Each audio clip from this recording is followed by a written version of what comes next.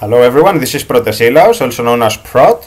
In this video I want to show you how we can leverage some of the more advanced or perhaps less obvious features of BSPWM to perform complicated and more demanding tasks. I have written a script that helps me facilitates the effort of performing these operations, and I will be demoing right now what this script does. The idea of this script is to operate on a multitude of windows at the same time, concurrently. So I have written this script. This script accepts certain arguments, and depending on the argument, it will perform a given action.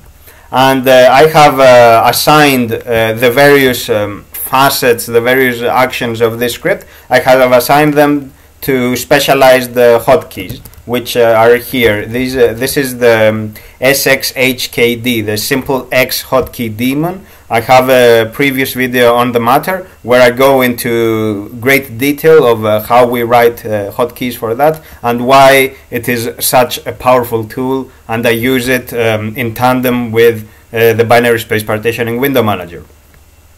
This video, by the way, is a continuation of my last two videos on the matter of scripting BSPWM and making it do things that are perhaps not provided by what you would get out of the box, what a new user would expect from BSPWM. These are for people that have read through the man pages and spent a lot of time testing things. With these out of the way, let's go straight to the demo and see how these things work in practice.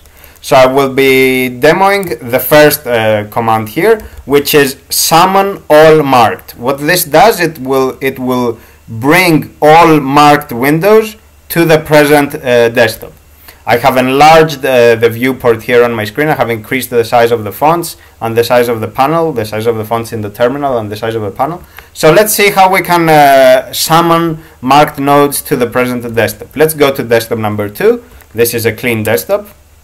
By the way, I will be describing what I am looking at, just to make sure that you are following along, because I'm not sure how the quality of the video will be outputted, and I want to be certain that you are following along. So let's say this is marked, and I assign also the name of the present desktop.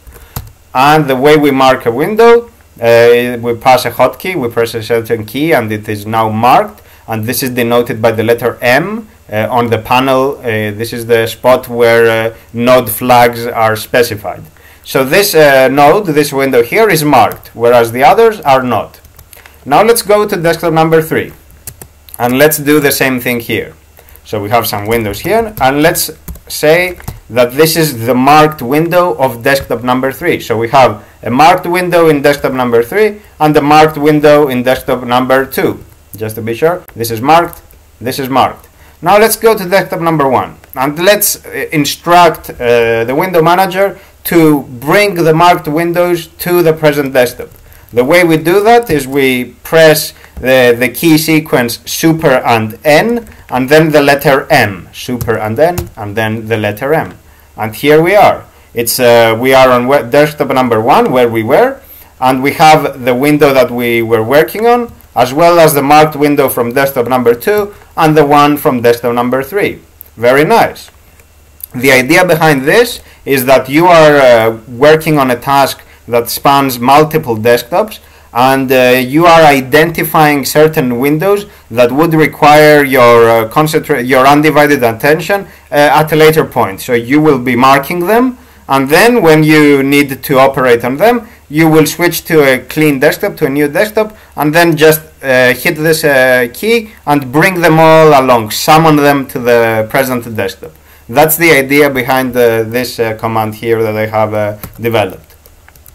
Next up, bring desktop here. What this does is it brings all the windows of a given desktop to the present desktop. And I will show you how this works in practice. Let's come to desktop number 2 and let's just add the number 2 to each of the windows And let's remove then the marked flag. We don't need to do that. And later let's also have this for desktop number 3 in case we need to do this for later. But let's come to desktop number 2. Here all the windows have the number 2 in them, just to make sure that we can identify them. And let's go to desktop number 1 now.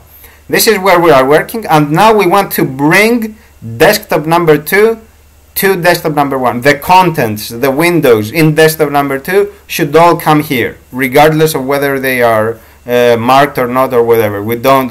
We are just bringing every window here indiscriminately. So the way we would do that is that we would press the key sequence super and then super and the number of the desktop we want to bring here to us. So super and the number 2. We see here I did just that. You see it brought 3 windows here, and all 3 of them come from desktop number 2. Let's go to desktop number 2. We see that it is empty. That's very good. So let's try again to bring the contents of desktop number 1 to desktop number 2. It should bring these from desktop number 1 to the empty desktop. Let's see exactly if this is indeed the case. Here they are. All 4 of them have come here. I don't know, by the way, I don't know if there is a way to also make sure that their layout, their specific positioning stays the same. I have yet to find a way to do that. Perhaps there is a way of storing the layout and then reproducing it, but that's not what I want. What I want is just to move them from one desktop to the next. That's the important thing. I don't really care about the layout, though perhaps this is something that could be developed at a future point. Very well. Let's go back to desktop number 1. And of course, I have something that mirrors this. So send desktop there. So for example, I want to do the same thing, but instead of bringing the desired window to the focused one, I send the focused window to the desired one. So let's we are now in desktop number 1, and all these items are in desktop number 1. So let's say we want, actually we shouldn't be doing that. Let's keep it as it is. We want to send now all the windows of desktop number 1 to desktop number 3. Let's do just that. So we press super and then super shift and the number 3. All windows have disappeared from here. You will notice this is a different behavior because now the desktop number 1 is empty, and they should be waiting for us in desktop number 3. Let's go to desktop number 3, and we see here that we have, if you remember, in desktop number 3 I marked those windows using the letter, the number 3. So these 3 windows here are the original ones, and then the other ones are the ones I sent right now. That's great. Again, though, I don't know whether it would be easy to record the windows that were in desktop number 1 and then send only those back to desktop number 1 without affecting the ones that were in desktop number 3. Again, I suspect it would be possible, but it would require lots of work, and again, this is not what I am trying to achieve. What I want to achieve here, the idea behind this, is that you are working on some windows, and then you want to merge these with some other windows in another desktop, and you just send them to that desktop without switching to it. That's the idea. Without switching focus to that desktop. You are just sending them there in order to work on them later. And basically that's all there is to it. Let's switch to desktop number 1. That's all there is to it. There is not much. And I also have this one, which is for killing multiple receptacles. In case you haven't watched my previous videos yet, though you should, this is a receptacle. These two, actually, let's keep it to 1. This is a receptacle. The empty frame here is a receptacle, and I explained in the previous videos what I am doing with these. But a receptacle, very basically, is an empty frame that functions as a placeholder for a window that does not exist yet, for a window that has not been defined yet. So we can send the specific window to the receptacle, and then the receptacle will disappear. The window will take its place, just like I just did here. But I will not go into that. What I did with this thing here is that you can create multiple receptacles, and rather than deleting them one by one as I had before a couple of days ago, you can just press the key that deletes them all at once. That's the idea behind this portion here. I guess this covers it. I will be uploading the script shortly to my dot files. Basically, by the time this video is up, the script should also be in my dot files. My dot files are available. Let's see. No, this does not work well. Where is it? Where is it? Ah, yeah, here we are.